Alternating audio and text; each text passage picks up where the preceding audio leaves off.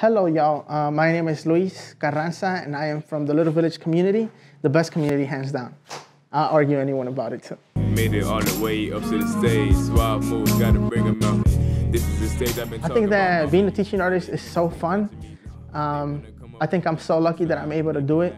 The reason that I say that is because I remember that sophomore year was coming to YCA to learn workshops to bring back to Little Village, because that was the school that I went to.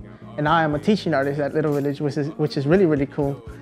So I think that I'm so lucky all the time because I work in my community, and that's important to me because I feel like my community is such a great part of who I am, and I always try to bring it with me everywhere I go to.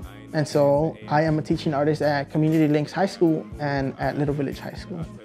And that is so exciting every day because I get to work with kids that look like me, that think like me, and that have similar experiences. So it's just so rewarding. It's so rewarding that I get to kind of have a reflection of me every time that I walk into Little Village and I'm a teaching artist there. I've been on the go. Happiness 'cause when you breathe, I found the soul.